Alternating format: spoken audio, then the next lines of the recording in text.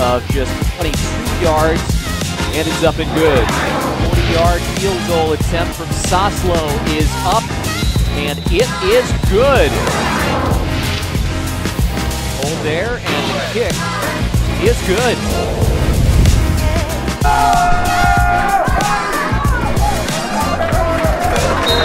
Formed here individuals who often. Next up, we have Jack. Hi, I'm Jack Soslow. I'm a partner on the games team focused on AR/VR, games infrastructure, and AI. Let's go, baby. We got another episode of the Athletes and Assets podcast where I have current or former elite athletes teach you a business topic. And today, my goodness, we got to go to it, man. We got the 2015-2016 Ivy League champion, 2017 first team All-Ivy kicker for the Penn men's football team, Jack Soslow, who is now a partner at Andreessen Horowitz. Jack, what's going on, man? What's up, Noah? Thanks for having me. Oh my goodness, this is a good one, guys. Do not, I bring the best of the best on, okay? So don't tell me otherwise, all right? So, Jack, we got to skip the small talk, man. So, the Quakers, 2-0, going into Dartmouth this weekend. Mm-hmm. My question to you, do you believe? Of course. You think I wouldn't believe in my boys? Hey. With Aiden saying at the helm, no question. No question? These guys are good. Dartmouth is also good. Okay. When I was in college, they were one of the better teams in the Ivy League. The first year, my freshman year, they absolutely destroyed us. And then the second year, we beat them. Yeah. But I think we have a shot. So, okay. Yeah. I'm feeling good. Okay. Well, if you got in that locker room during pregame, give me the punchline of your speech, right? Like everyone ends with something. And I have a punchline, so I'll share mine. If I were to give a football pregame speech, what would your punchline be? What does it take to be great? Okay. You're going out there. What does it take to be great? Put your life on the line. You give it all you got. And this is an opportunity to be great. Opportunities are rare. You go and capitalize on it. Oh. Yeah. Okay. Yeah. Okay. My thing is like, you show them the appetizer, now give them the whole meal. I think I took that from the Colorado. I think someone in Colorado said that. Like Dion? Yeah, Dion or someone that was the appetizer. Now I'm going to give you the whole meal. What was the Oregon coach was, we talk with our pads. Talk with your pads. Talk with your pads. That's a good one. That's a good one. That's a good one. Rooted in substance. Yes. Okay, yeah. They're not worth your time. Yeah. That's a good one. In that Colorado-Oregon game, when Oregon just whooped them and Colorado was talking shit all pregame. Am I allowed to curse, by the way? Yeah. Okay. Oh, yeah. When they were talking, I feel like at a certain point when you're up 42-0, you're allowed to talk your talk a little bit. For sure. Like talk with your pads a little bit up until the point where the game is over. Then you can talk a little bit. Yeah. You deserved it. Yeah. Just to let it out. Those guys it's boiling inside of them, you know? Yeah, no, I mean, I'm sure they said some stuff. Of course they did. Yeah. They should. They deserve it. Yeah. But of course you still focus on the next week. But like you're in the game, like let them know that it's not okay. You have to retaliate a little bit when someone talks. Sure. Shit to your face. Yeah. For sure. And I don't know if you saw the cinematic video of Oregon's recap, but Colorado was talking before the game. Yes. I think Shiloh or someone said, I'll beat the hell out of you and your coach.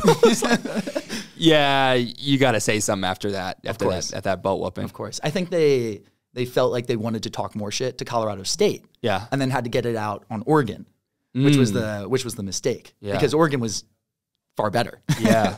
And they couldn't back it up. Now, see, that's the thing about talking shit is like you should only be able to talk shit when you can back it up. Yeah. Or once you've already won. It's like a genetic optimal solution is you can only pick fights that you win. Yes. So if you lose a fight, your like genes die out. So you better be going in knowing that you're going to win the fight or that you've already won the fight. Yeah. Well, I'm glad that you believe and glad that you've been watching Colorado football too.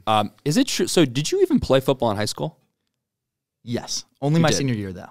So you played football just your senior year. That's right. So I played soccer my entire life. Yeah. I was on the high school team. We were actually like one of the best teams in the state. Right. And then only played football my senior year because of a weird happenstance, if you want me to go into that. Okay. Yeah. Go into it. Let's talk about it. So I was just hanging out with my like two friends who were on the football team.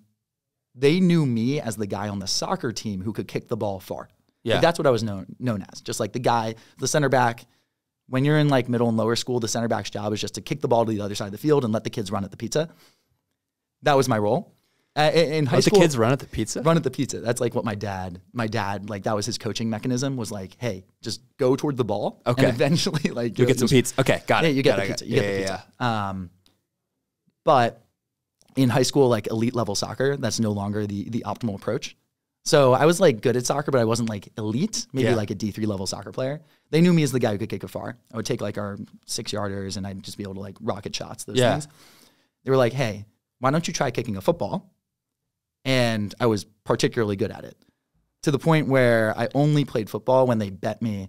It's like, of course it's a bet, but like 55-yard kick, if you make this, like you have to play football. I was like, yeah, sure, whatever. So I make it. And then I give up on soccer immediately. Like this was something I was training for at this point, like 14 years of my life. The coach of the Haverford soccer team like relied on me. He was also my club coach. And for me to let him down, quit my senior year when we were battling for like state championships was a big deal. But like the next day I called up the football coach. I was like, hey, I think I'd be a good kicker for like the high school team. He took me out to the field. Like there's just us two. We kicked two field goals and 2 kickoffs. He's like, all right, like we want you. Should we call Coach Brady, who is the soccer coach right now?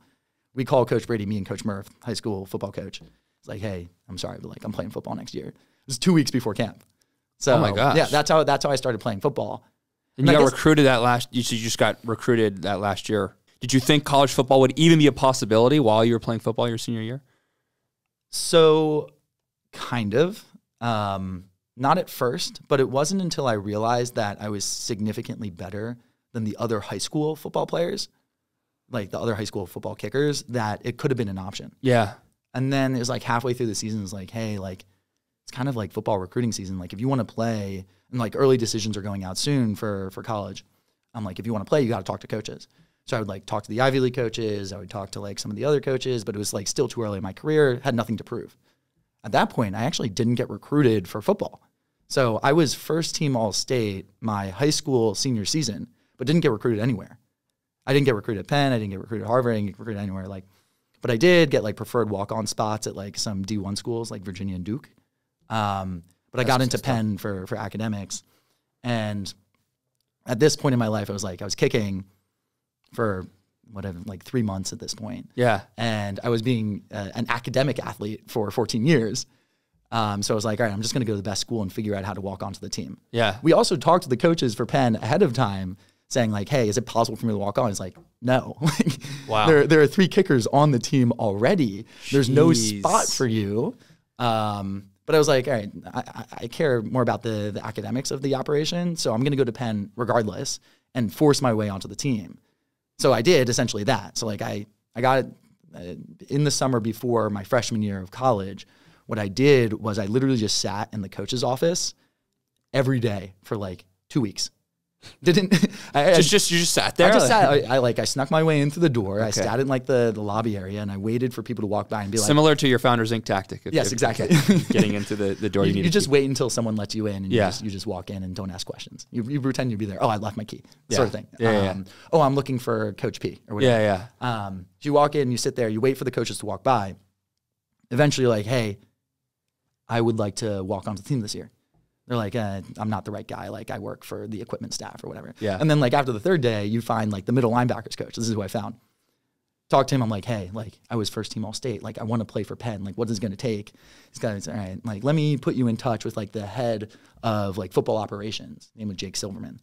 Got in touch with him. Jake Silverman's like, yeah, there's no spot for you on the team. Yeah. But, like, you should go and play sprint football. Sprint football is essentially football for people 172 pounds and less. I'm like, I'm 6'2", 6'3", weighing like naturally 190. Yeah. Like, screw it, whatever. I'll play sprint football. So they're like, okay, go play sprint football. I'm weighing down to like 170 pounds. And then again, 2 weeks before the season, freshman year of Penn, Jake Silverman calls me up. He's like, yeah, we have a spot for you. Like, come to training camp. So put on a little bit more weight, start like prepping, like figuring out how to put on like real pads, that sort of thing. Get out to camp. And I'm on the team. Wow. And then once I walked onto the team, I had to figure out how to make a name for myself on the team because they didn't even have a locker for me. They didn't have equipment for me. They didn't have nothing. What they did was they sat me in the corner of the locker room with like a fake jersey, with like fake pads and fake helmet, And it's like, okay, like go and kick balls today. And then like I progressed like a video game. Like Yeah. like you start off with in a video game, what you do is you start with like no equipment, no attire, nothing. And then you have to work your way up to like levels and that sort of thing. So no jersey, nothing. First day of practice, kick balls before practice because they're not going to put me in like during regular practice. Coaches see me as like, oh, he's pretty good. Let's get him like a real jersey. So I get their jersey. And then like Let's get him some cleats, maybe some things that could actually help kick the ball even better. Exactly. Okay.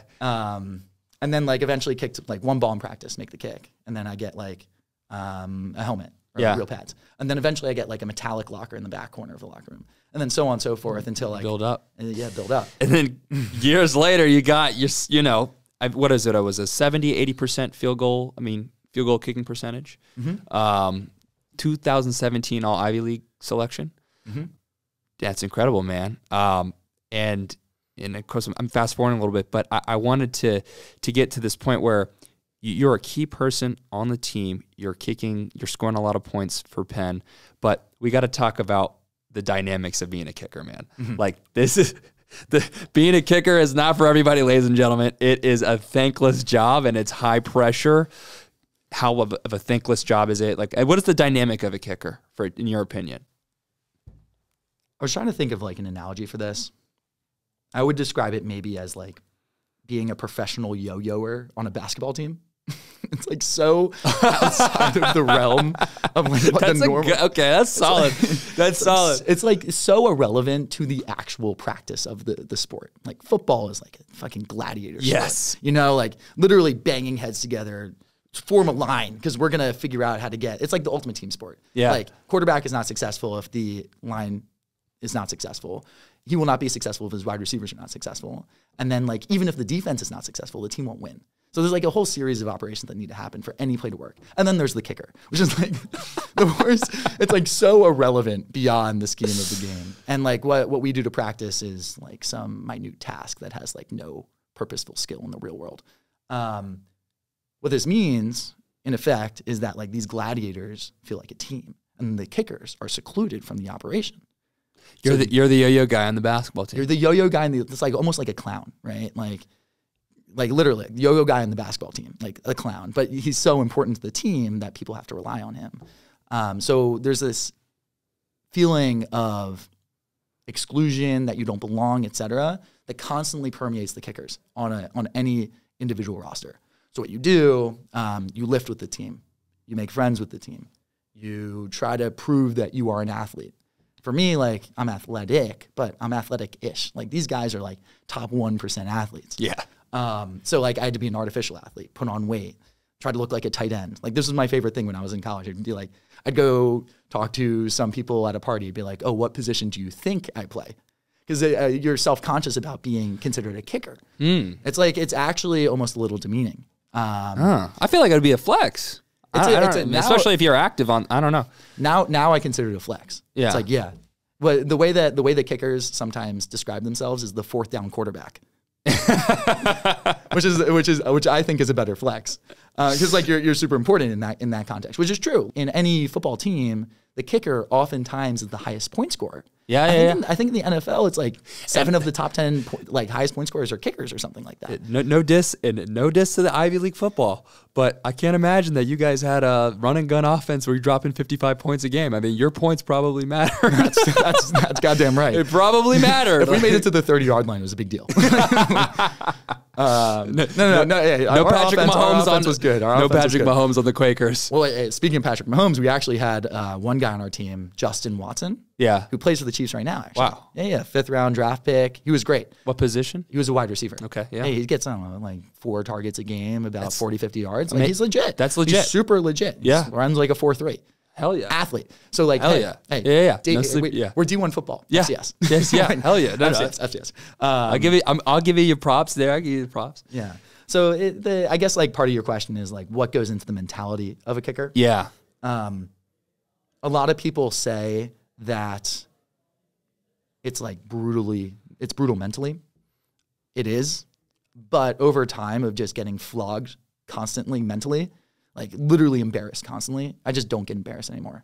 I actually look forward to high stakes situations or things that make me nervous. It's this is an opportunity for me to go and do something better than I would have otherwise.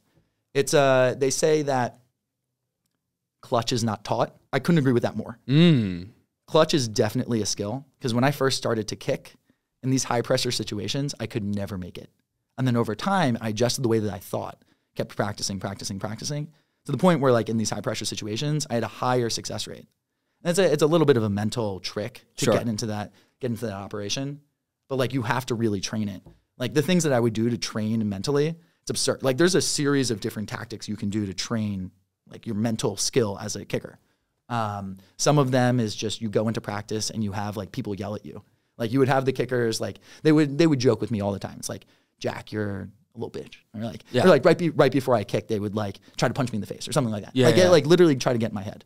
Some other things that I would do when I would practice is I'd have my headphones in. I'd be on a call with my parents. And my parents, as I take my steps back as I practice, be like, Jack, we don't love you. All right. Wow. Jack, all right. You're adopted. Right. Jack, we love your brother more than you. Like those sorts of things to get in my head. Well, your parents are in your head in like you have had AirPods or something right before you kick, and your parents are like, yes, to try and get in my head. Because like when you go before these games, you know what happens is the other team tries to saying the same things. They say the exact same thing. Yeah. You little bitch. Yeah. Yeah. It's oftentimes, you know who it always is? It's the other team's strength coach.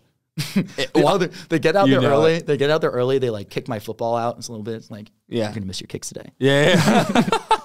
I'm in your head. It's like, well, one, you are a little bit in my head, but I'm not gonna let you know that. Yeah. But two, what you do over time is like you learn how to address it, how to address like people trying to like get into your mental. Yeah. The way that you do it is you focus entirely on the kick itself. Because there's two types of kickers that I like to say. The first type of kicker is one that tries to take them out of the situation. One's like, oh, I'm just going to rely on muscle memory, like blank everything out, like just go out there and do what I normally do and it'll be successful. Yeah. And then the second type of kicker is one that is hyperactive, and that's what I am.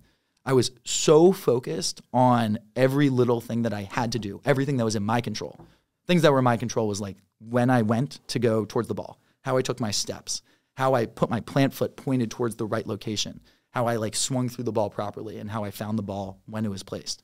Like those sorts of things are the things that I focused on. And I would train them like that all the time. Like when I was walking down from my apartment to practice, every chink in the sidewalk I would look at and pretend was a kick. Just like focus on every corner of the sidewalk, like kick. That's the same thing when like hoopers are like, you know, like crossing over at the grocery store and like Euroing and like in the aisles. Yes, it's the same thing. It's the same. And I'm sure like as hoopers, you know, like the ultimate dream is 5, 4, 3, 2, 1, game-winning shot. Yeah. You run that sim constantly. I was doing that when I used to hoop. Like you hit the game-winning shot all the time. What you do as a kicker, you hit that game-winning kick in your head constantly. Constantly, all the time. When I'm sleeping, it's just like dream over and over again. And a whole wide variety of situations.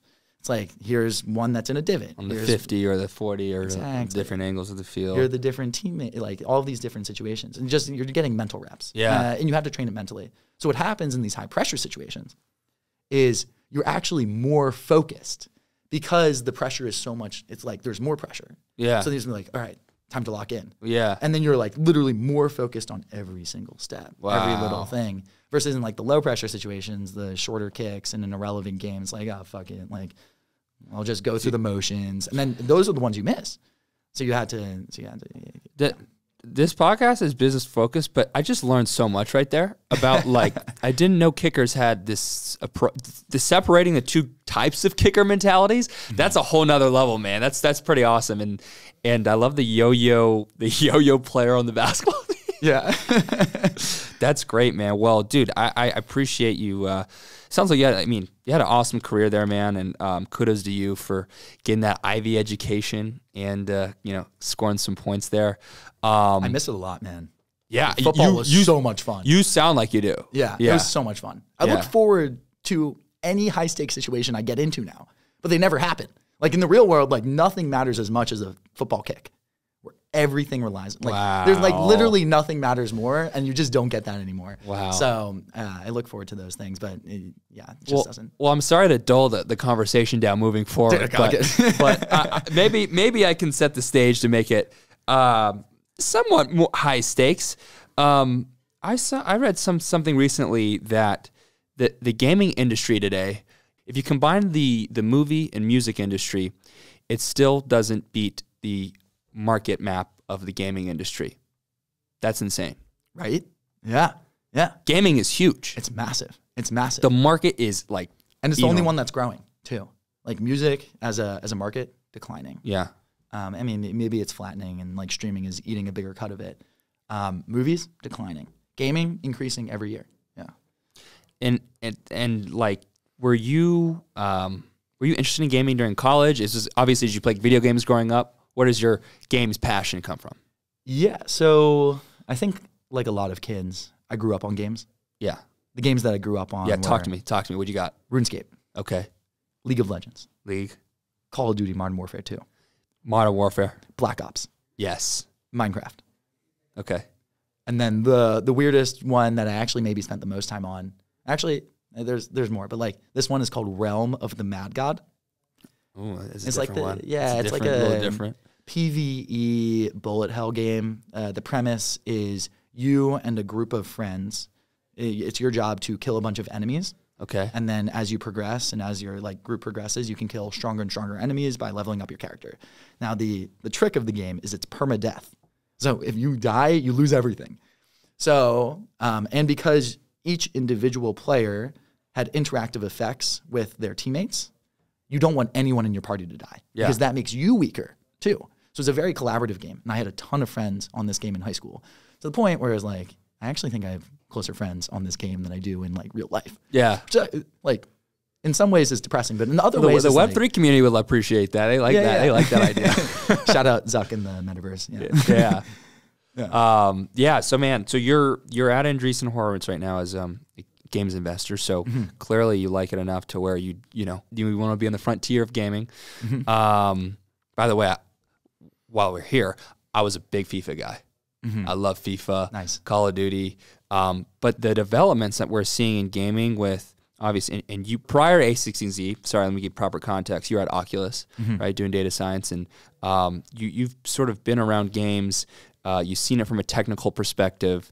Obviously, you played it, which is, you've been on clearly both sides of the table here. Can you chat about a little bit about what you're looking at in the games industry and what you and your team has had their eyes on lately in regards to gaming? Yeah. So in the world of gaming, the biggest trend right now is going to be just AI related things. Okay. Gaming is in a state where tech was around like the early 2000s. Whoa.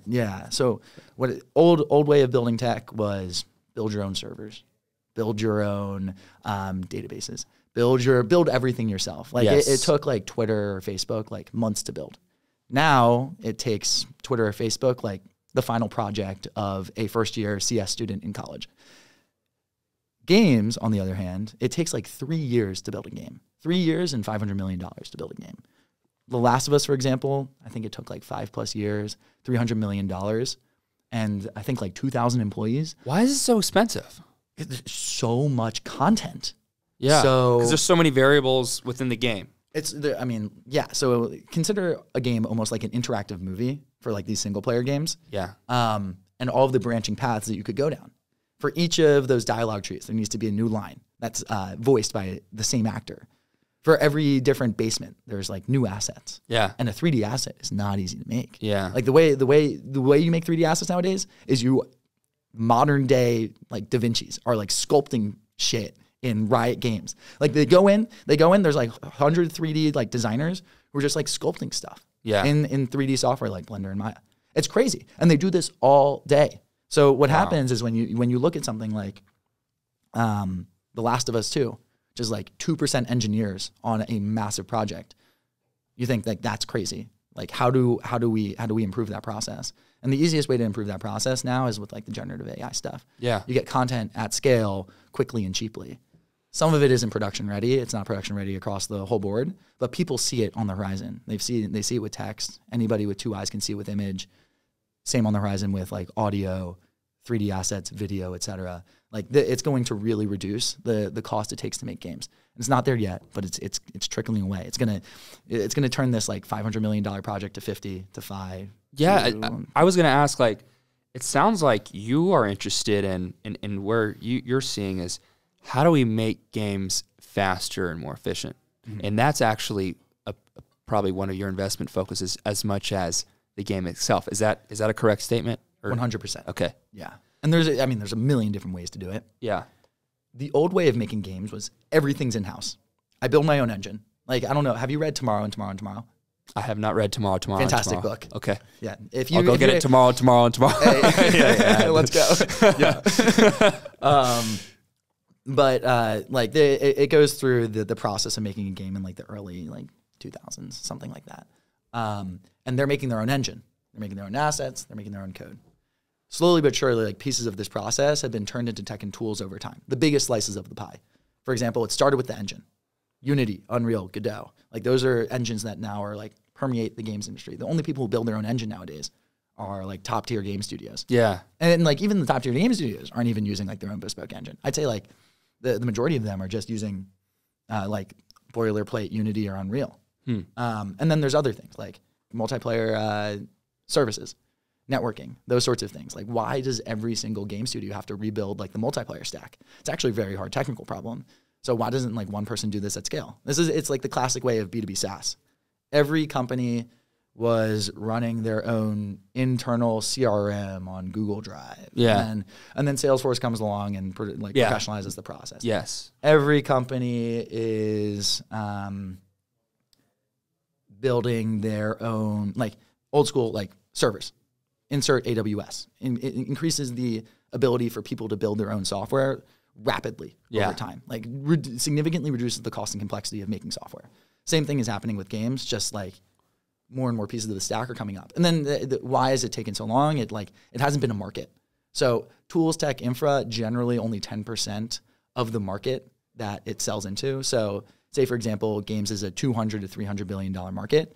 If only 10% of that end budget can go into tech and tools, then there's only so many opportunities that are big enough for a smart engineer to go and tackle with a startup. Yeah. So, but like as the industry goes, there's more and more grows, there's more opportunities. And then now people are seeing more opportunities to expand the industry with AI. Yeah. And then like some of these other markets as well. Yeah, absolutely. And so there's tools to develop games faster and quicker. There's the game itself, but also like what I didn't realize being a novice to the sort of the game market, that's why we brought you on here. The famous games that we come to play, they're created by studios. And so like there's the gaming studios that their job is to incubate, certain games. It's not just like, Fortnite or Call of Duty it's like Call of Duty Modern Warfare 2, that's the company. No, it's like a bigger company, right? And you're investing in those as well. Like what do you look for in a gaming studio that's a green flag for you guys? And it's like, okay, we want to put money behind those guys because I know they're going to build some really cool shit. Yeah. Yeah. Number one biggest indicator if someone's going to build cool shit is have they built cool shit. Sure. Yeah. That's like the number one thing. Okay. And then also, number two thing, do you understand the world? Do you understand how people work? And do you understand the market that you're building for? Yeah. What is the small little thing that you are adding on to what people already understand that you know they're going to grok? Like you have to really understand people to build something great. And then games industry, it's a whack industry, right? Like it's totally different than other industries. Like the studios who build the games. Each studio might have, like Activision, for example, might have like a series of different games. Activision, what games have they produced to give context? Call of Duty games. Call of Duty? Okay. Yeah. But they don't build all the Call of Duty games. They don't. Sometimes they outsource the games to like Infinity Ward to build some of the Call of Duty games. In another studio? Yeah. Why would they outsource? Okay, go ahead. Okay. Because they have the motion down. So there's a whole bunch of different pieces in the games industry. They're the studios who make the games. Studios oftentimes have a bunch of underling studios that also make games that roll up into their umbrella studio. A good example of this, I think, Activision Blizzard is like the best example of something like this. There's just like a whole series of different studios that build a bunch of different games in that umbrella company. Then what those studios do is they build the game and then they look for publishers. What is publishing? Publishing is the motion by which you sell the game. Yeah. It's like essentially marketing for games. Games marketing is a pretty complex process, of which like you need deep platform relationships. If I want to build a game and I want to make money, I want it on the Xbox store. You know who gatekeeps the Xbox store? Xbox. Yeah. So what Xbox, and it's also in Xbox's greatest interest to have the best games on their platform. So what Xbox will do is they will cut a deal with you to have your game on their store bespoke for 1 year for like, say, 20, 30% of revenue or something. Wow. Like that. Yeah.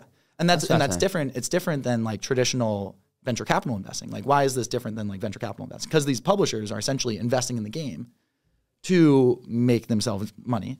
The difference is that like a venture capitalist is investing oftentimes in the person and the studio who can make multiple games. Yeah. And they're building a company that might like roll up into multiple studios. Yeah. So it's a little bit different. Like the publisher funds one game. Venture capitalists fund a studio and a person oftentimes. Yeah. So it's a little bit different. Yeah, that's super helpful. Yeah. No, that's fascinating. And you, what are you seeing these days, man? You said AI, obviously AI. You're big in AR VR as well. Talk about that. Like, what are, I mean, the Oculus came out, right? You had Pokemon Go, which was a big deal. And first of all, Andreessen has been in some really awesome companies, right? Roblox, Zynga, and these have shaped some of the games that we've played. For the longest time, A16z has been true believers in VR. We invested in Oculus itself before they even had like a sole product. We invested in like the earliest stages of VR apps. There's this company called UPENN that built Supernatural VR, which is like fitness in VR. We invested in Big Screen VR, which created essentially like a virtual theater in VR that now also launched a headset. Wow. We invested in the past 2 years, this almost like second wave of VR companies. We invested in Prisms VR, Gym Class VR, Alta VR, Trask Games. There's a series, Ready Player Me. There's a series of different VR companies. Hey, shout out Jack, by the way. Jack's Jack, where you at? I think Jack's downstairs, but I think Trask Games, what you just, not trash games. That would be, I don't know if I'd invest Jack in that thoughts. one. Yeah. You should ask Jack how they came up with the name one day. Yeah, okay, I will. Yeah. I will. It's so what are we seeing in the AR VR market? Yeah. And what do we predict what's going on there? So at large, why are we excited about AR VR? We're excited about it because humans we've been optimizing for 3D since we were arboreal creatures. Yeah. Like literally since we like could understand 3D space, the world, this is how we've operated, communicated, transmitted information, navigated. We've been optimizing just biologically for 2D since like the invention of written language. So like that's how information has been transmitted in like more recent times. But like biologically, we're not wired for this. And it's very hard to update biology. It takes generations to do so. It's a very lossy optimization function. So it's going to be a long time before essentially technology is going to catch up to the way that we're wired before our wiring catches up to like the information that we're that we're navigating with today. Yeah. So what this means is the way that we want to play games, like the conversation I'm having with you in 3D right now is a more visceral conversation than the conversation I would have with you via Zoom. Yes. The game that I am playing with someone in 3D, where I am literally tagging you with my hand versus like having my avatar run over your body in 2D, is like a totally different visceral experience. Wow. The feeling of throwing a dart, the feeling of shooting a basketball, or dunking a basketball, or kicking a football. Like those are real feelings. Yes. Like core biological games that we've played for years. Like the feeling of predator-prey instinct is like so ingrained in our body. Yeah. This is why we play tag as kids. Hide and seek. Like these are like the like horror games. Like those are things ingrained in our biology. It's like since we were born. Yeah. Right? Like these are the types of games that are great for VR and like the experience of VR. Now beyond this, reality is very noisy. There's too much information all the time. This water bottle has like extra words on it that I'm not going to read because it's too noisy. Yeah. I walk down the street and there's like motorcycles blaring. I go on my phone and there's like 10 notifications. Like my phone is blaring right now. It's just like such a distraction all the time. Yeah. What VR enables you to do is gives you complete immersion, complete presence in one experience. That feeling of you putting on noise canceling headphones for your eyes, ears, nose, mouth, everything. And you can be deeply immersed in one thing. So what are some applications that are great for that deep immersion? Education, right? Yeah. I don't want to be distracted while I'm learning math concepts. Honestly, I want to learn math concepts while I'm navigating like 3D space. I want to learn chemistry in a lab. I know exactly where you're going with this because there's a really cool company that you guys are invested in, Prism, that does this, basically virtual reality, to learn different concepts. And so if you want to learn a math equation, you know, there is an opportunity to put on the headset. You're worried about calculating the slope, and there's like a calculator on the like. That's pretty cool. And I want to give a shout out. Baron Davis says this all the time. Like, the best way to learn something sometimes is to gamify it. 100%. And I think that's a powerful tool application. Why do you think that is? Because I don't know. I feel like humans are just naturally playful creatures. Yeah. No, I mean, the way that I think it is because it captures your attention. One of the prerequisites for learning any new material is that you are focused. Yeah. This is also like, shout out Huberman. This is so SF of us. But like he'll tell you that like nicotine helps you learn new things. Why? Because it gets you locked in. Like, you're focused. Yeah. I don't do nicotine, right? But like it's like you need to be focused in order to learn something new. Yeah. So like gamification, you put a kid in front of Minecraft, they're like locked in for 30 minutes. You put a kid in front of a textbook for 30 minutes, they like, it's the last thing they want to look at. Yeah. So basically you're saying when we're gamifying something, you're actually enabling natural focus. Yes. Versus, I mean, that sounds a lot better than taking a bunch of Adderall. You know, like that sounds like a much healthier alternative. I think so. Yeah. I mean, I do a lot of things to hack my biology. Not to like be a biohacker nerd, but like if I set up workstations that I know that I'm going to work at, every time I look at this, like if all of my senses expect me to work at this desk, then I'm going to work at that desk. Yeah. Every time I listen to this one piece of music and I code, when I listen to that piece of music, my brain is coding. Yeah. It's like those sorts of things, just like hack your biology. Yeah. No, that's super cool. I'm wondering, like, from a job perspective, I want to get involved in games. I want to help build something, but I'm not necessarily technical. What's like the most popular non-technical role you could have at like a gaming company? Is it marketing? Like, what's your take there? So the most popular, it depends on what you consider technical. Because like, I think artists are pretty technical. It's just like a different type of technical skill. Oh, sure. Design. Yeah. Okay. Yeah. Like, you still need to learn some pieces of software in order to become like a great designer or something like that. Like, if you wanted to be a great 3D asset designer, you need to learn like Maya and Blender and like figure out how to get those, and like UV unwrapping and retopology and all of these like really I don't even know the let me throw out more buzzwords. But I'd say the most popular marketing is a pretty big budget for every game. Yeah. You build a game, you need to sell the game. Oftentimes games have massive marketing budgets. They're riding thin lines between profitability. Like, there's a lot of mobile games that are like operating in like 10% advertising margins. Yeah. It's like 3-year paybacks, which is crazy. Wow. But I mean, it's the way of the world. They need to figure out how to optimize the creatives and those sorts of things.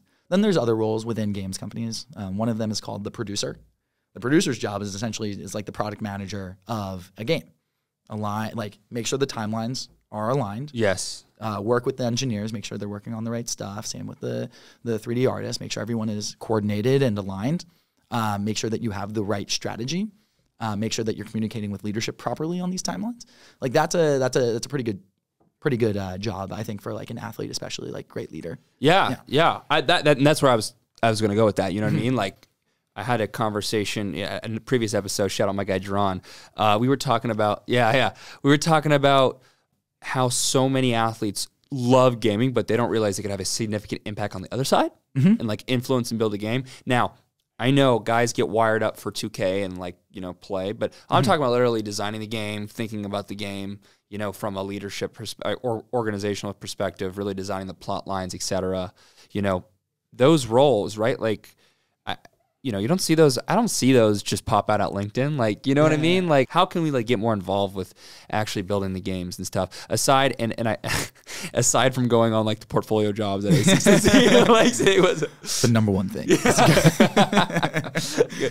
Yeah, so I would get ahead of you there. But so what I would recommend, the best way to get into games is to play games and make games with your friends. And this is not what you would think is like making games. It's like, you go into 2K, and the game that you make is like you and your friends decide not to play like a traditional game of 2K, but you're playing like 3-point contest, or you're playing like, I don't know, dunk contest or whatever. It's like a different machination of the game itself. Yeah. These are called mods. Like, it's a modification of the game. And then there's tools, like very easy tools, to go and make these mods a reality. So instead of like using the scaffold of the game itself to like play the game, Yeah. what you do is you then you like create a modification of the game, change like 3 lines of code and maybe 1 asset, and then boom, you have a new game. Then you start making these games. Then what I would say is like there's a ton of job postings, things like game designers, producers, marketers, those sorts of things that you can find on LinkedIn. But I honestly, like, just generally in any industry, it's like the best way to get into the industry is to do the thing. Yeah. And trust me, like anyone can make a game right now. You go on Roblox, you can make a game. Like you can go Unreal, like UEFN, you can go and make a game. Itch.io, like you can go and make a game.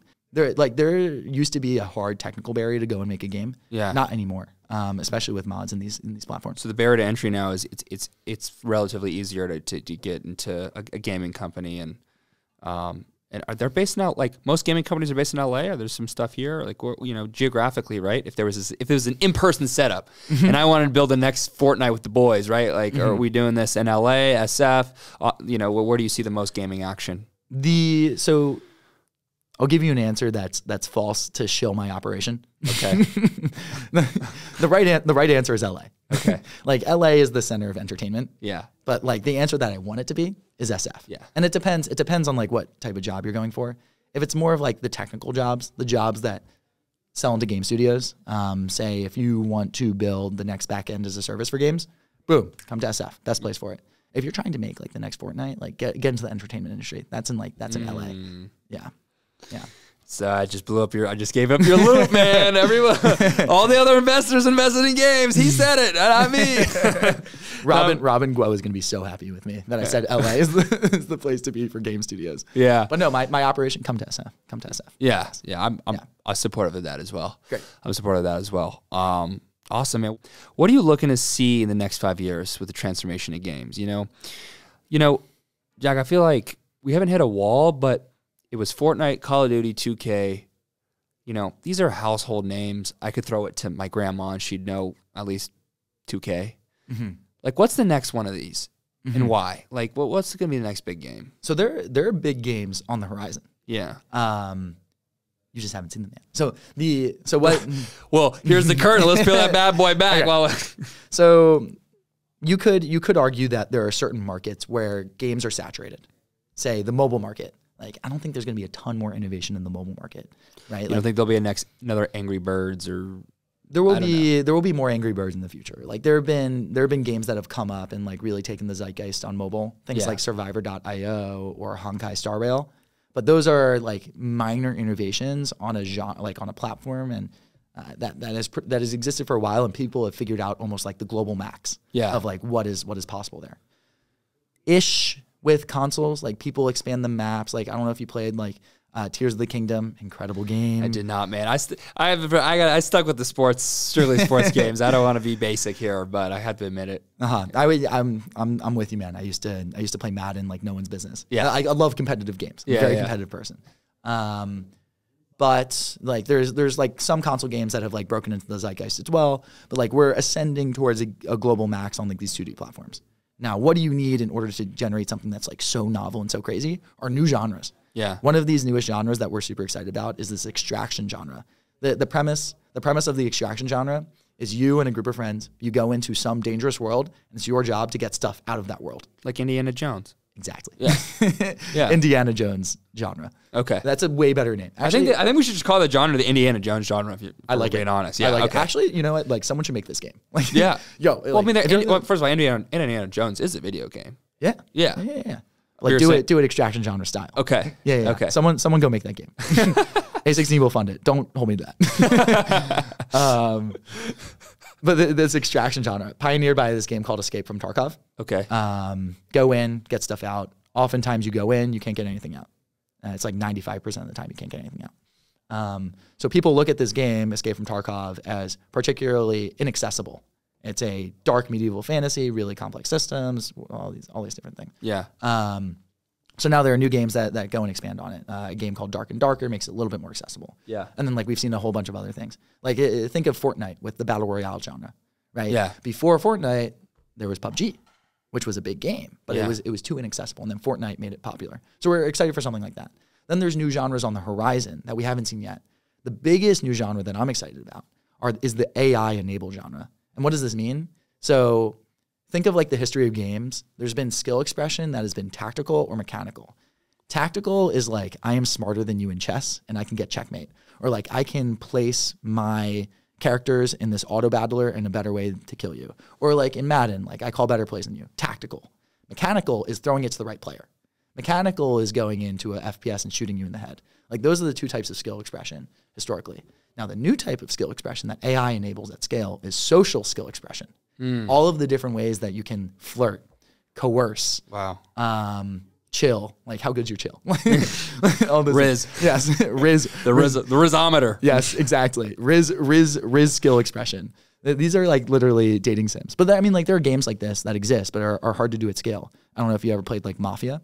No, I didn't. If you played like One Night Werewolf, or there's another game called Diplomacy. The premise of the game is like you have to deceive. Yeah. You have to Among Us is a great example of like social skill expression. Are you good at like deceiving other people? That's now possible at scale with AI, LLMs, those sorts of things. And then there's new platforms. Yeah. AR, VR. The type of game that works in AR, VR is so unlike any other game that exists anywhere else. The number one game in AR, VR right now is a game called Gorilla Tag.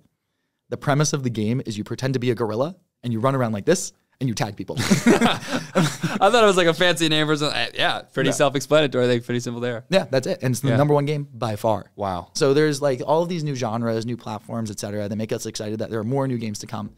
And like there are going to be people who make new and better mobile games and new and better console games. And it just keeps getting better and better and better. Compare the best game of the world today to the best game of the world in 1980. Yeah. It's like massive difference. I cannot play Legend of Zelda Ocarina of Time. It is like a bad game compared to like the Zeldas that exist today. Yeah. Now compare like music from the 1980s to music today. Like music from the 1980s, pretty good. Yeah. Like it's pretty good. Movies from the 1980s, garbage. Right. But like you can see how like games are ascending on this like mastery curve. We've yet to hit the global max. There's so much more that we can eke out. Wow. Yeah. So I'm very optimistic for what's to come. Well, you can't hide that. That's for sure. And I appreciate you joining the pod and sharing a little bit about what you're seeing on the frontier. So this has been an amazing episode with Jack Soslow, partner at Andreessen Horowitz. Jack, man, thank you so much for joining me. Thank you, my friend. Cheers. All right. That's a wrap. Awesome.